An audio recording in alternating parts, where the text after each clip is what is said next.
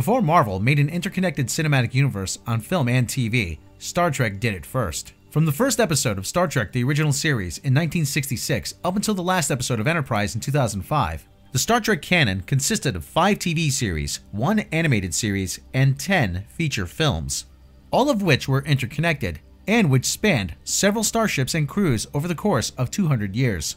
But that was then. Such interconnectivity is no longer possible. Over the past decade, we have gotten 3 rebooted feature films set in another universe, and a TV series which does not share continuity with the recent movies, because producers proclaim it to be a direct prequel to the original Star Trek series, despite not lining up with it in any way, shape, or form. Behind this drastic change are complex rights issues. These have been referenced by both the media and people involved with the production, but their details and implications have hitherto not been fully explored. That is about to change. In this video, we will break down these rights and licensing issues, their repercussions, and the key people for better or for worse associated with them. To do so, we will first recap the history of rights transfers for new viewers, and how the Star Trek rights were split, rendering the kind of interconnectivity we saw in the past impossible for the future. Then, we'll cover how the current state of Star Trek on film and TV is the result of an alternate Star Trek license, what this implies for the traditional Star Trek canon, and finally, if there is a way forward where canon can be preserved.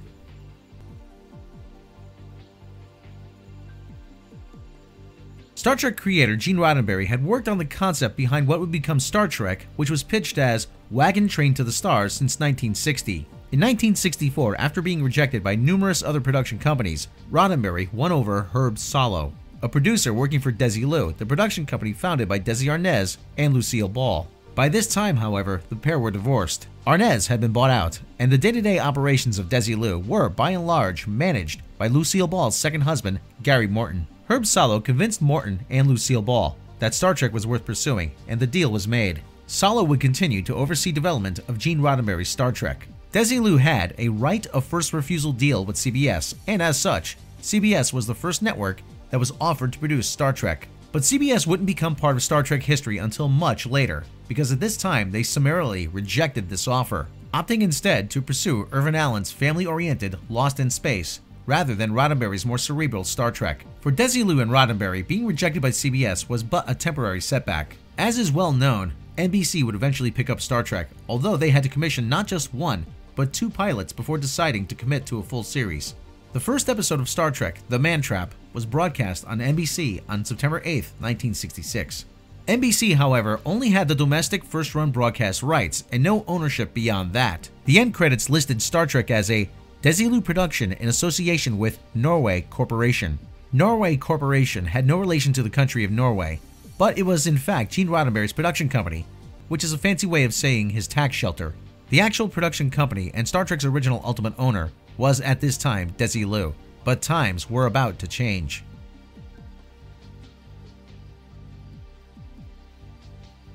In the mid-1960s, many different mom and pop production companies such as Desilu were bought up by major corporations, for reasons ranging from wanting their catalog to wanting the real estate where the offices were situated. On July 27th of 1967, while the second season of Star Trek the original series was in production, Lucille Ball sold Desilu, and Star Trek with it, to the Gulf and Western Corporation. Gulf and Western were at this time already the corporate owners of Paramount, and they had no intention of keeping both Desilu and Paramount as separate entities when costs could be cut by absorbing one into the other.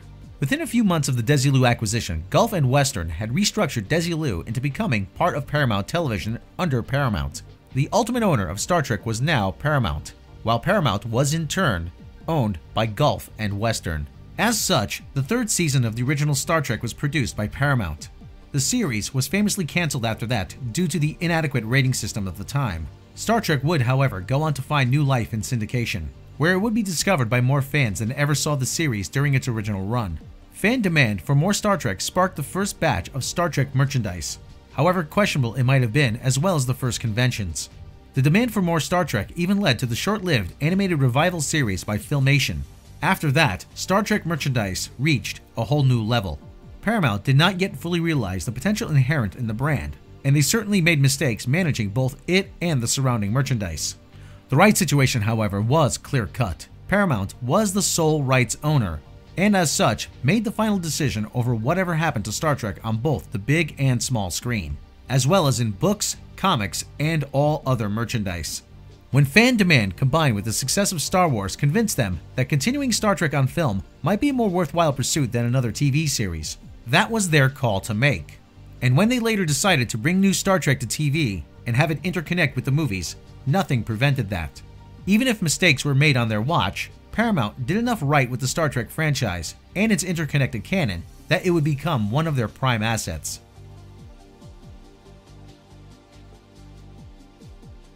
While the Star Wars movies had bigger budgets, were more commercial, and more accessible to a wider audience, the more cerebral Star Trek was still a money-printing machine in its own right.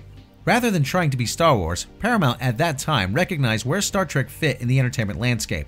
They recognized the appeal it had to its audience, and they embraced what made it unique. In doing so, they turned Star Trek into a lucrative and, more importantly, a reliable property, one that any other studio would have killed to have. Star Trek generated multiple income streams for Paramount from several different markets. On the small screen, Star Trek yielded massive profits for its owners, not just through syndicated reruns of the original series, but also through syndicating the contemporary series, first and foremost, The Next Generation.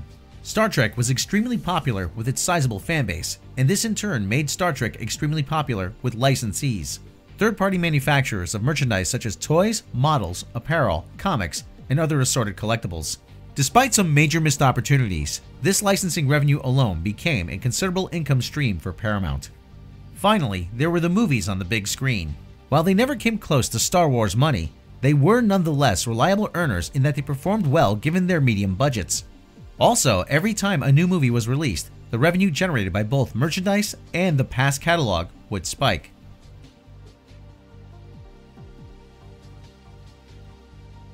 By 1994, Paramount's corporate owner, Gulf and Western, had been restructured and renamed as Paramount Communications.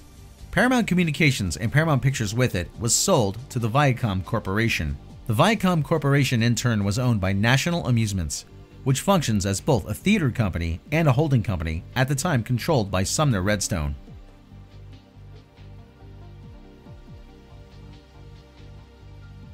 Born on May 27, 1923 in Boston, Massachusetts, Sumner Redstone graduated from Harvard Law School in 1947. He practiced law until he entered the family business, National Amusements, in 1954. 12 years later, in 1967, he would become the CEO of the company.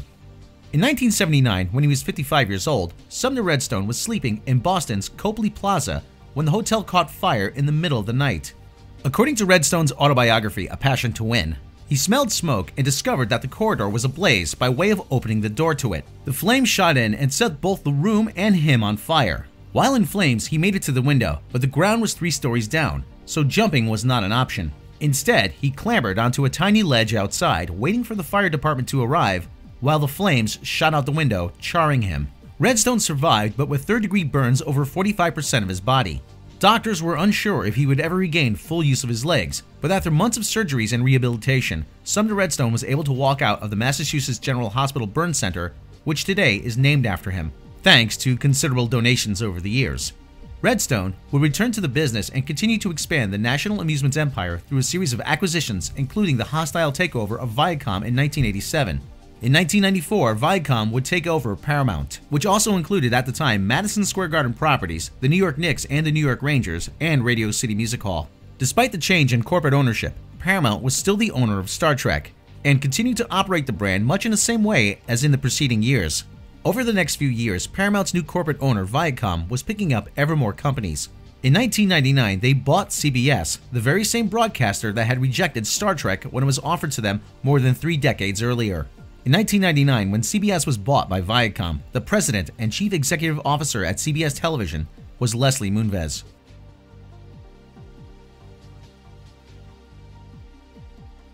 Following his graduation from Bucknell University in 1971, Leslie Moonves initially pursued a career in acting, landing a few bit parts in such series as Canon and The $6 Million Man. He also worked in casting before switching to the business side of the entertainment industry.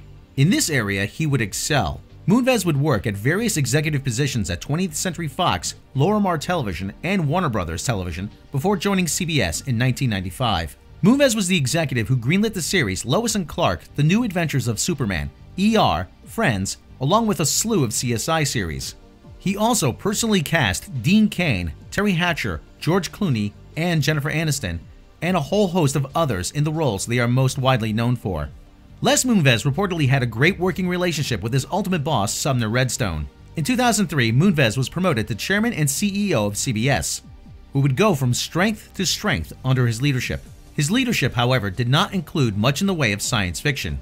To the contrary, Moonves famously harbors a strong dislike of most anything with sci-fi elements. Reportedly, he did not know the difference between Star Wars and Star Trek. His one and only contribution of note to Star Trek at this time was making the call to cancel Star Trek Enterprise towards the end of its 4th season. Outside of the network's responsibilities being configured in such a way that Moonves was in a position where he could end 18 consecutive years of Paramount's Star Trek on TV, CBS actually had very little to do with Paramount, the other media company owned by Viacom. Despite having the same corporate owner and some cross-pollination because of it, there was very little connection between CBS and Paramount. As time went on, the two companies would continue to evolve in very different directions. This inspired Viacom owner Sumner Redstone to make a radical decision.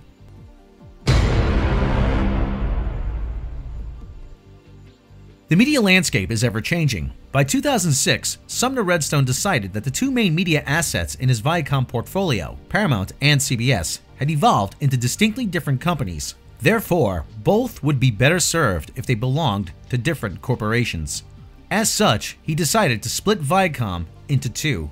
It was a controversial decision even at that time, where other corporations like Disney and Time Warner picked up several companies in different industries to keep them all under the same corporate ownership. Redstone went against the flow by splitting up the owning top-level corporate entity to better reflect what the underlying companies were doing. As such, the Viacom Corporation, the ultimate owner of both CBS and Paramount, which we from here on out will refer to as the old Viacom Corporation, was restructured to better serve CBS. To this end, the old Viacom Corporation was renamed the CBS Corporation. But remodeling the old Viacom into the modern CBS Corporation was only half of the equation. The other half was that Paramount was moved wholesale away from the old Viacom, now the CBS Corporation, and under the ownership of a new formed corporate entity which recycled the name of the corporation that spawned it, Viacom, or as we will refer to it from now on, the new Viacom. Where there previously had been only the old Viacom, there were now two different corporations, CBS and the new Viacom. While Sumner Redstone was the majority shareholder of both by way of National Amusements,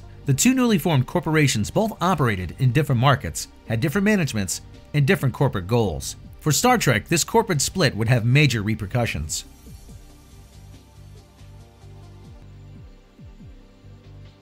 The Star Trek rights could be traced in a direct line from Desilu to Paramount. Paramount and therefore Star Trek were ultimately owned by the old Viacom. In the corporate split, however, Paramount was separated from its corporate owner, the old Viacom. But it was the old Viacom, not Paramount, that retained custody of the Star Trek rights. The old Viacom became the CBS Corporation, and that is how Star Trek suddenly ended up under CBS's ownership. Star Trek was now under the stewardship of CBS executives that never had anything to do with Star Trek before.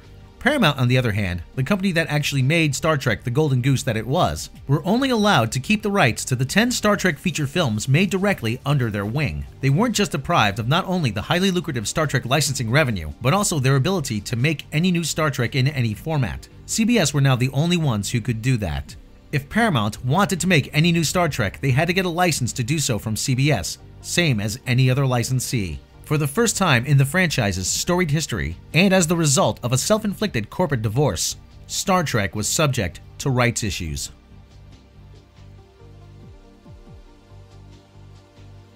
CBS, as the new Star Trek rights holders, now had the legal ability to make more interconnected Star Trek on both the big and small screen, if they so wished. However, they had no interest in doing so. No one with any influence in CBS really understood what Star Trek was, as they hadn't been involved with it before. Nor had they any experience firsthand in the kind of revenue the brand could generate if treated properly. They could have learned if there was any motivation for them to do so. But under the regime of Les Moonves, who had been promoted to CEO of the newly renamed CBS Corporation in the split, there wasn't any. CBS did just fine without Star Trek before, and they would continue to do so after. Outside of keeping the Star Trek catalog and licensing revenue still flowing, Moonves had no room for any new Star Trek in his plans for CBS going forward.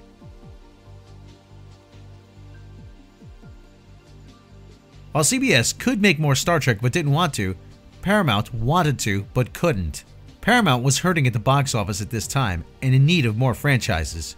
Star Trek, the family heirloom that was taken from them in the Viacom split, started looking awfully tempting after Senator Redstone fired Tom Cruise for his public buffoonery.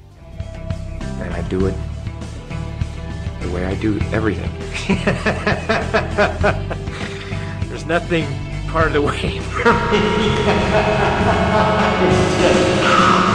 And thereby ended even the Mission Impossible franchise for the foreseeable future.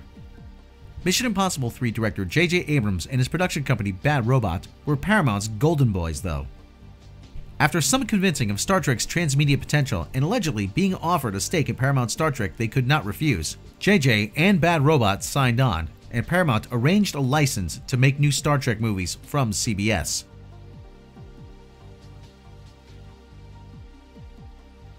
Please note that everything we have gone through so far is easily verifiable public information. We are now entering the realm of rights and licensing agreements between CBS and Paramount where the details have not been disclosed to the public. However, multiple people in both companies with access to this information have come forward with it. And there are multiple cases of public statements and actions that are consistent with the information that is about to be revealed. However, since the information isn't independently verifiable at this stage, we must advise you to consider it a rumor.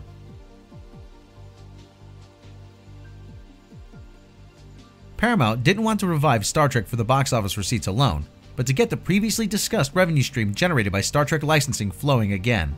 While CBS did not value Star Trek enough to pursue any more installments of it, they did value the steady stream of revenue that licensed Star Trek merchandise generated, and they were not willing to share any of it with Paramount. Now, technically a corporate enemy, albeit one that had the same majority shareholder as them. The solution was to issue Paramount with an alternate Star Trek copyright, which they had to pay extra handsomely for. What they essentially did was to license the creation of an alternative Star Trek, one which visually and tonally was legally required to differ from the original Star Trek enough that the two could be separately licensed for third-party merchandise. This way, CBS would get to keep all licensing revenue based on the likenesses of all ships, uniforms, characters, and designs of the original canon Star Trek, made up to and including Star Trek Enterprise. While Paramount would get to keep all licensing revenue based on the ships, uniforms, characters, and designs associated with their alternate Star Trek, which would begin with the 2009 movie. How different do they have to be in order to be separately licensed? The frequently quoted figure is 25% different. We will get back to this figure and its origin in due course. Regardless of how this figure is quantified, the difference manifests itself in different ways. Tonally, the canon Star Trek is slow-paced, reasonably grounded science fiction, while the alternate Star Trek is fast-paced and leans more towards fantasy. The ship designs are more complicated and far bigger in the alternate Star Trek than they ever were in the original canon. To borrow a phrase from Red Letter Media, the characters themselves are electrified. In all the incarnations of the original Star Trek, the uniforms were solid-colored cloth, while the uniforms in the alternate Star Trek are partially watermarked with raised Starfleet deltas. The one exception is the uniform seen in Star Trek Beyond. On that movie, it was allegedly director Justin Lin and screenwriter Simon Pegg that for creative reasons wanted to get closer to the look and feel of the original series. To this end, an additional agreement with CBS was reached, which allowed them to use uniforms of solid color cloth, but in order to qualify as sufficiently different that they could be further licensed to third parties, they had to feature metal badges and metal insignia, another hallmark of the alternate license. Anything from the original canon Star Trek can be separately licensed for use in the alternate Star Trek, but Paramount and Bad Robot do not have resale rights to it, meaning they cannot monetize it by in turn licensing it to a third party. And that licensing revenue is one of the major motivations behind pursuing Star Trek in the first place. One example is the Tribble in Star Trek Into Darkness.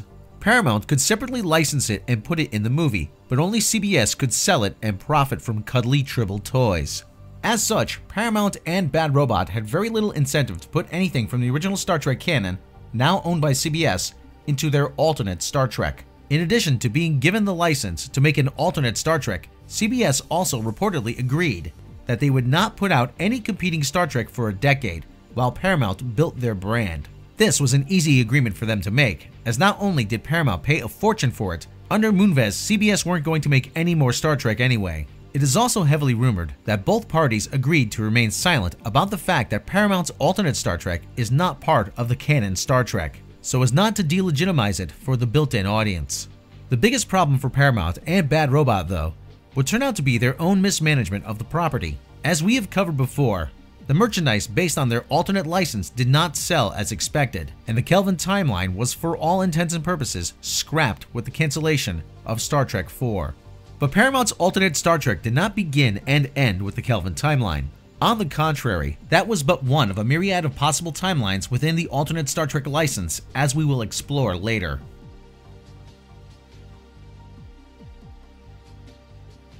With J.J. Abrams' 2009 reboot, two new terms were introduced to the Star Trek vocabulary: the Prime and Kelvin timelines. Audiences were told and presented with charts which showed that the Prime timeline refers to the original Star Trek canon, while the Kelvin timeline refers to the alternate timeline of the parallel universe which was created when Nero and Spock Prime went back in time in the intro of the 2009 movie.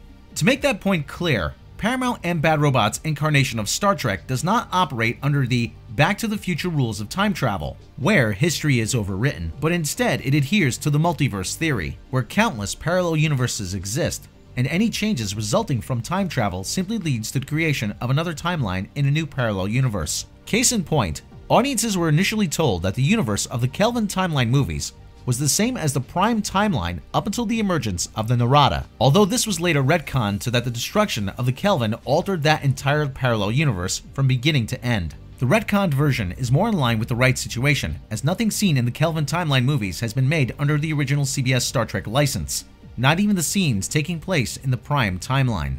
That takes us to the crux of the matter.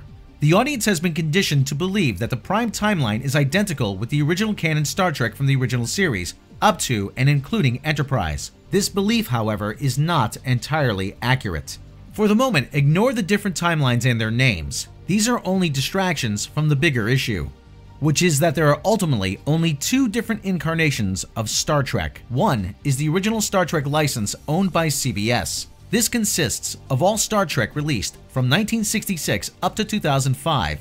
Let's call this Star Trek canon. The other is the alternate Star Trek licensed to Paramount and Bad Robot. Within this alternate Star Trek license, Paramount and Bad Robot can make as many different incarnations as they want. They can feature whichever characters they want, and they can explore whichever time frames they want. The most important requirement is that in order for Paramount and Bad Robot to be able to monetize it, whatever they feature must deviate from Star Trek canon by the contractually specified figure, which is believed to be 25%. With these two legally separate incarnations of Star Trek established, let us get back to the issue of timelines. Obviously, the Kelvin timeline is a product of the alternate Star Trek. What may be less obvious is that the Prime timeline is also a product of the alternate Star Trek. Star Trek canon was never referred to as Prime until the release of the 2009 Star Trek movie. That was when Paramount and Bad Robot coined the term. Contrary to what you have been conditioned to believe, Prime does not actually refer to the actual Star Trek canon, but rather the alternate Star Trek's representation of Star Trek canon. In order to be monetized, this representation also has to be 25% different from actual Star Trek canon. Case in point, everything from the Prime timeline in the 2009 movie, including the USS Kelvin and its crew, as well as Leonard Nimoy's character, Spock Prime, and the storyline about how a supernova destroyed the Romulan homeworld in his native universe, are products of the alternate Star Trek and can be monetized by Paramount and Bad Robot, not CBS, the owners of Star Trek canon. The very terms Prime and Kelvin were invented not so much to keep track of the different continuities, but as a means to legitimize Paramount's alternate Star Trek as a parallel universe to the original Star Trek canon, rather than the completely separate entity that it legally is. To this end, the comic book prequel Countdown, co-written by Alex Kurtzman, was intended to bridge the gap between the Prime and Kelvin universes, although both are products of the alternate license, not the original Star Trek canon. It doesn't matter that the Kelvin timeline is done on film. That was but one timeline. Under their alternate Star Trek license, Paramount and Bad Robot can create as many different universes and continuities as they want, as long as they differ from the original Star Trek canon in accordance with their agreement with CBS. Since the Prime timeline is also a product of the alternate Star Trek, they can even set future movies and a TV series in it, which is precisely what they did with Star Trek Discovery.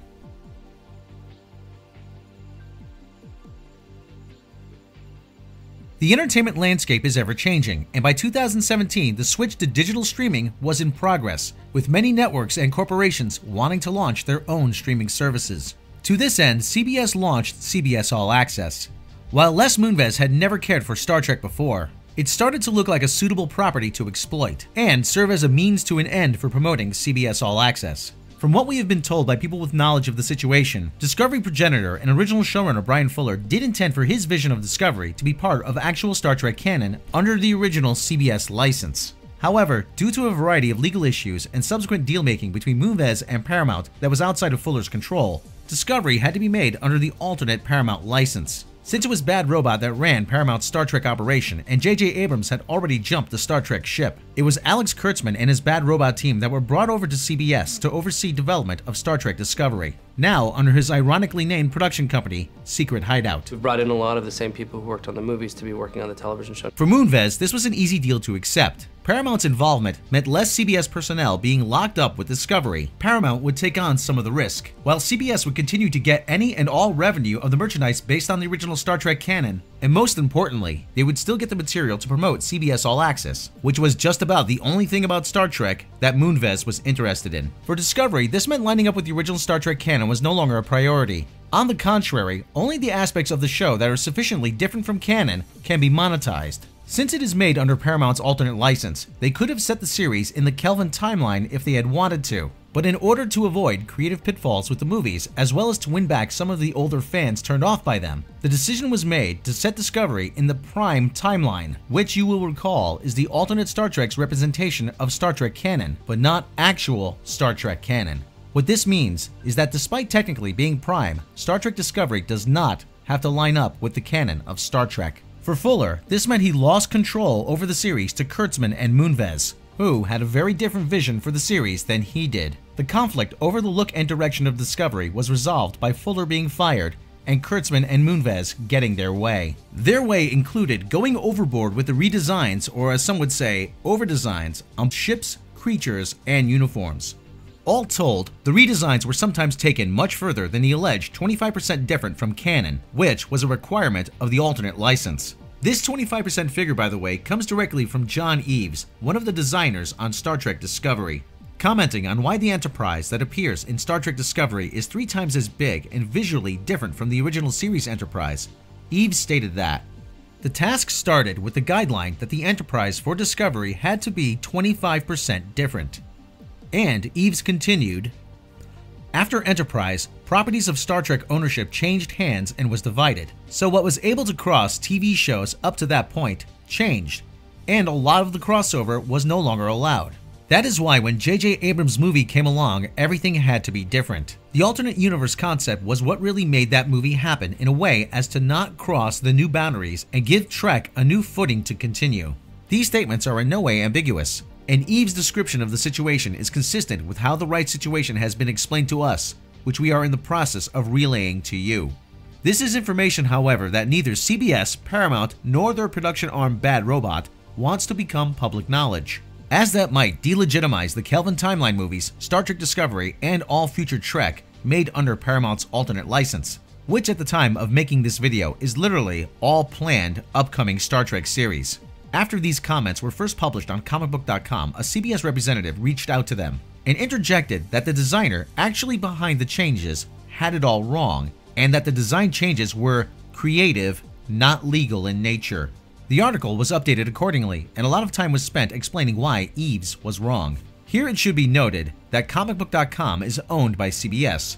Despite this attempt at damage limitation, they were still left with the problem that the Discovery Enterprise is in fact 3 times as big as the original series Enterprise, which makes it more difficult to sell the notion that these two are somehow supposed to be the same ship. Eaves wasn't the only one from the production team that revealed a little bit more than intended. Speaking at the WonderCon Star Trek Discovery panel a couple of weeks earlier, production designer Tamara Deverell explained how they approached the design for the show, saying, "For the Enterprise, we based it initially off of the original series. We were really drawing a lot of our materials from that, and then we particularly went to more of the Star Trek movies, which is a little bit fatter, a little bit bigger. Overall, I think we expanded the length of it to be within the world of our Discovery, which is bigger, so we did treat it as a larger ship." VFX supervisor Jason Zimmerman followed that up by saying, "There were a lot of conversations and more emails than I could remember about how the design would evolve and sort of, quote, match our universe. What they are effectively saying is that this is a different Enterprise set in another universe than the original series. In order to try to make this go away, an image of the original Canon Enterprise featuring the original length was separately licensed and displayed on a background screen in an image that was released to the public by way of the CBS-owned comicbook.com. But in addition to the redesign of the Enterprise for Star Trek Discovery, there are multiple other lines of on-screen evidence which suggests that Discovery has more in common with the alternate Star Trek than with the original canon.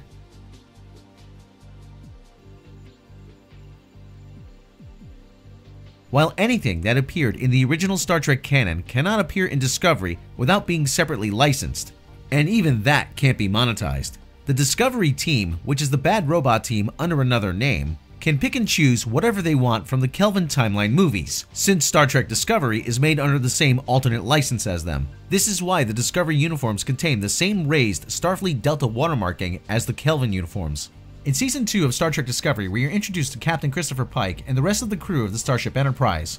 Their uniforms are slightly altered versions of the uniforms from Star Trek Beyond. Discovery also features many of the same designers that worked on the Kelvin movies. One example is Neville Page, that designed the Klingons for Star Trek Into Darkness, and then redesigned the Kelvin Klingons into the Klingons seen on Star Trek Discovery, where he serves as an alien designer. Meanwhile, both the Star Trek Discovery-style Klingons and the new Star Trek Discovery aliens, the Kelpians, have appeared in the Kelvin line of Star Trek comics, which again are part of the alternate Star Trek copyright.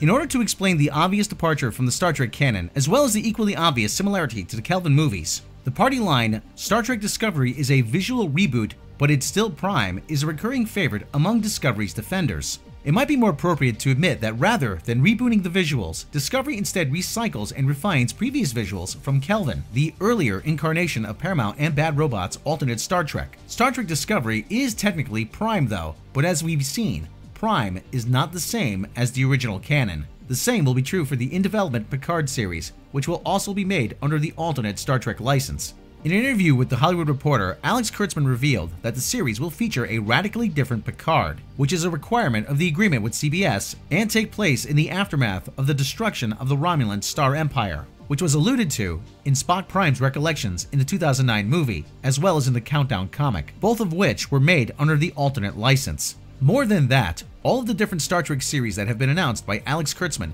whether they ultimately end up seeing the light of day or not, are scheduled to be made under the alternate Star Trek license, which means they will be legally separate from the original Star Trek canon. Even so, the deliberate strategy appears to be not only to market Discovery and the upcoming series as Prime, but also increase confusion by proclaiming them to be canon.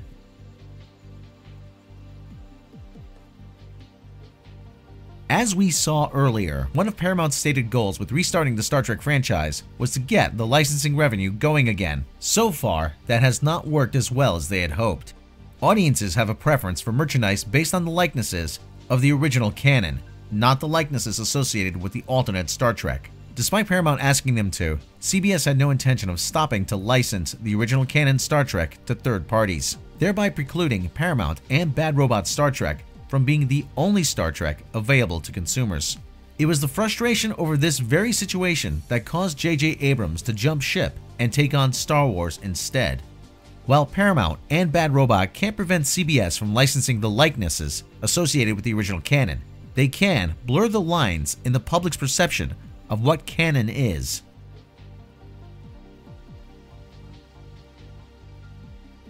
From a legal point of view, the border between what is the traditional canon and what isn't is a clear-cut one. Everything made under the original Star Trek license is canon, and everything made under the alternate license is not. Although the alternate Star Trek arguably has a separate canon of its own. But the legal border between the two Star Treks is one thing, the audience's perception of it is another. And that perception can be blurred. The instrument for blurring it is the same one which kicked off the 2009 movie, Parallel Universes and Alternate Timelines. Between the Kelvin timeline, Prime timeline, and Mirror Universe, we have already seen 3 parallel universes on screen under the alternate Star Trek, and one of the points of featuring the mycelial network in Season 1 was establishing that there are countless others. This multiverse of alternate timelines and parallel universes has also been a recurring theme in the comics, which not only explicitly tie in with the Kelvin movies and Star Trek Discovery, but which Alex Kurtzman has consulted on. About Alex Kurtzman, up until recently, he ran the CBS All Access Star Trek operation as he saw fit. In December of 2018, however, John Van Citters was promoted to the position of Vice President of Star Trek Brand Management at CBS.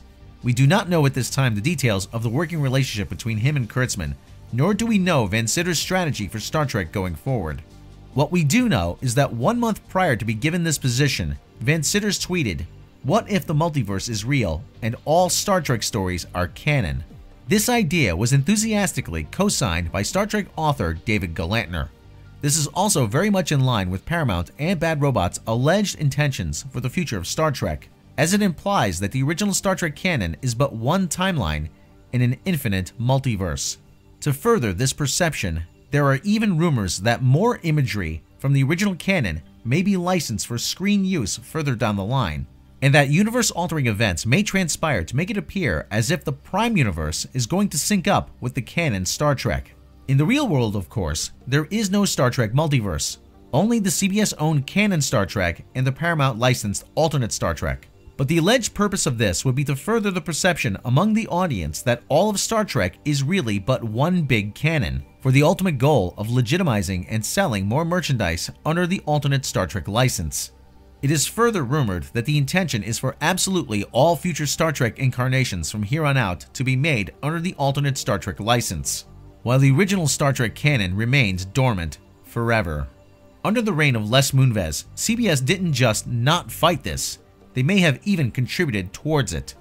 Before he was summarily fired over Me Too allegations back in the summer of 2018 and subsequently denied his severance pay, Moonves gave Kurtzman the mission to oversee Star Trek for the next 5 years, but it remains unknown if anything else that might have repercussions for the future of Star Trek was also agreed to. The production deal between Paramount and Bad Robot is soon coming to an end, so some speculate that Moonves might have given them, directly or indirectly, a stake in Star Trek which is not contingent upon Paramount, but we have not been able to confirm this. Regardless, these plans for the future of the franchise all rode on one thing: the alternate Star Trek had to be, at the very least, moderately successful. On the big screen, Star Trek Into Darkness underperformed, Star Trek Beyond utterly flopped, and due to a string of other flops alongside Beyond, Paramount lost their access to Chinese funding they in no small part depended upon. Without it, they were unable to secure sufficient funding to fulfill the deals they had entered into with Chris Pine and Chris Hemsworth, who walked because of it. This would contribute towards the shelving of Star Trek IV and the entire Kelvin timeline alongside it. Paramount are currently forced to undergo downsizing, layoffs, and restructuring.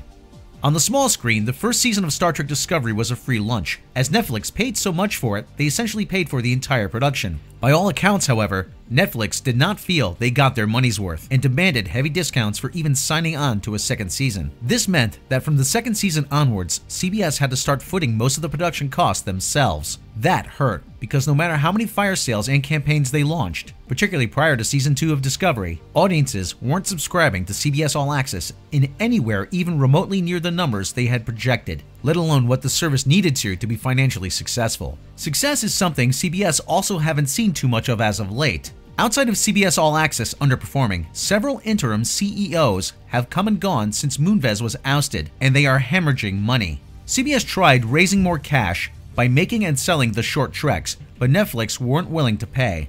Netflix would eventually get the short treks anyway though, when CBS practically gave them away as a means of promoting the series in the days prior to the release of Season 2. What did Netflix do with this precious gift, you wonder? They dumped them in the Discovery trailer section without fanfare. To drum up more excitement for the release of Season 2, they repeated their strategy from when Star Trek Beyond was tracking to underperform upon its release. To help promote Beyond back then, they announced Star Trek IV, and to help promote Season 2 of Discovery, they announced the Georgiou Section 31 spin-off series.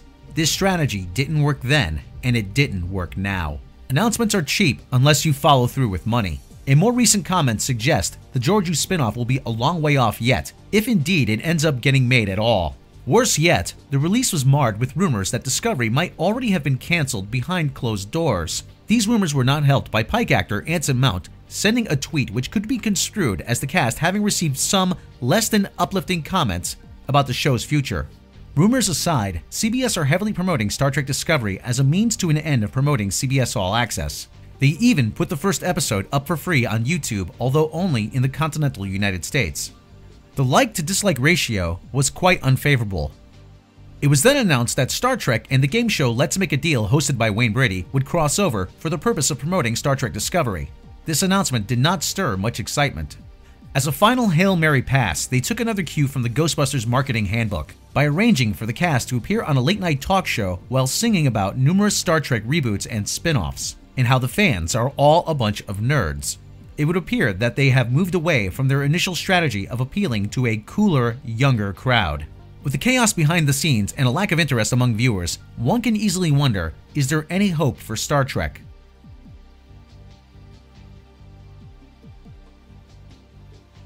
Depending on who you ask, Les Moonves has been described as a tough-as-nails, no-nonsense, hard-as-they-come executive who has not only risen to the top of an extremely competitive industry, but stayed at the very top of it for decades. Also, depending on who you ask, Sherry Redstone is the woman that brought Moonves down. Born on April 14, 1954 in Washington, D.C., Sherry Redstone is the daughter of Sumner Redstone.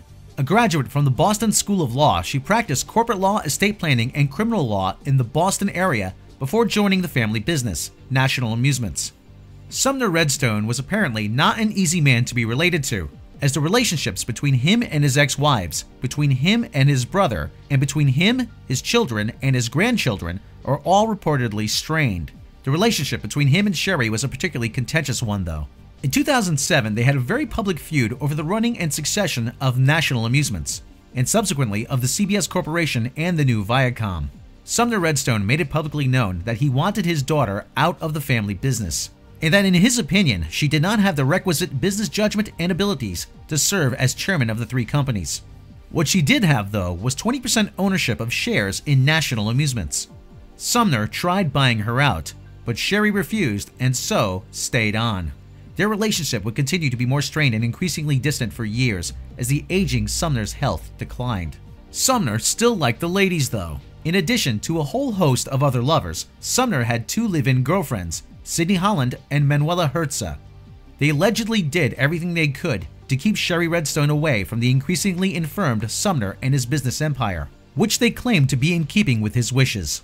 Sumner's will would eventually be changed to include Holland and Herzer as beneficiaries, and Herzer had power of attorney over his healthcare. However, Sherry was seemingly able to get back into her father's good graces. Towards the end of 2015, both Holland and Herzer were kicked out, and all of their powers and status as beneficiaries were revoked. Manuela Herzer would later claim that Sherry Redstone had manipulated Sumner and go on to sue her for $100 million in compensatory damages in federal court. The case was thrown out when Sumner was able to communicate that he had lost faith in Herzer and wanted Sherry to oversee his care instead. But Sumner's former living girlfriend wasn't the only one making such allegations against Sherry Redstone. Viacom CEO Philippe Dauman and Viacom director George Abrams were part of a trust that would assume voting control of both Viacom and CBS upon Sumner Redstone's death or incapacitation. In December of 2015, Sumner Redstone, then aged 92 and no longer able to clearly speak, wrote a letter in which he confirmed that it was now his intention that Sherry Redstone succeed him as non-executive chairman of both CBS and Viacom after his death. This prompted Dauman and George Abrams to sue Sherry Redstone and state that Sherry Redstone is attempting to illegally hijack her father's well-established estate plan by removing professional managers and reportedly installing her daughter, an employee and a friend who are firmly under her control. Her singular goal is to assume complete control of his businesses, despite Mr. Redstone's long-term desire for a professionally managed trust and an independent board of directors. Sherry's actions amount to an unlawful corporate takeover, and if effectuated, could have far-reaching consequences for thousands of shareholders and employees of Viacom.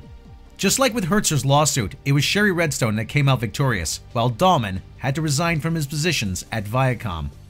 Over the next few years, there would be more legal actions taken back and forth, and more allegations that Sumner's mental state precluded him from being really aware of what was going on around him, and that Sherry had taken advantage of the situation.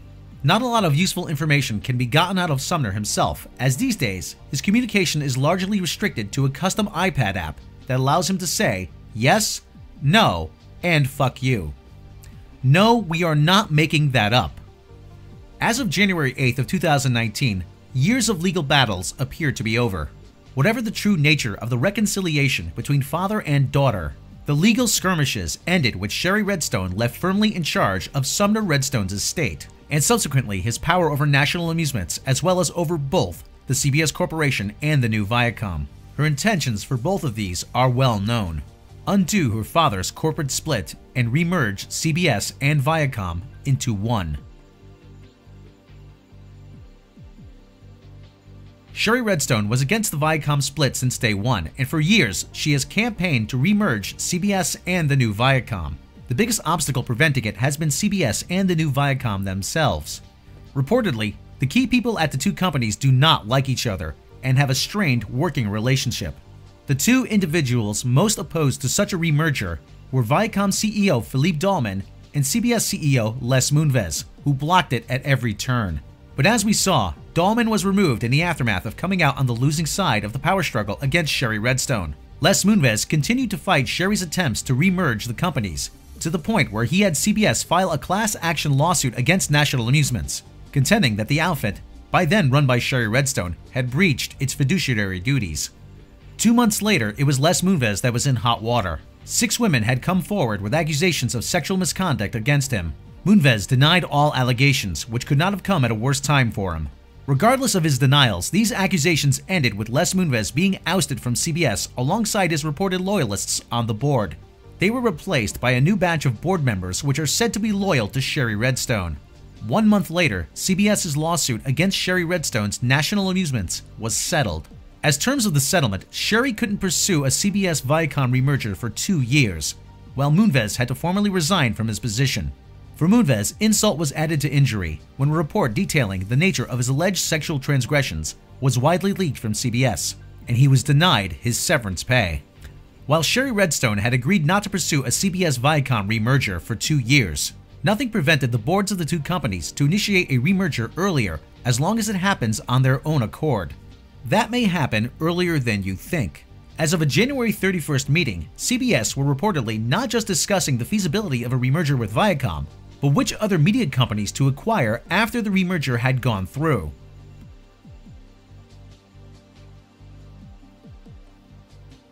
A Viacom-CBS remerger is now more likely than it has ever been before, to the point where it may just be a matter of time.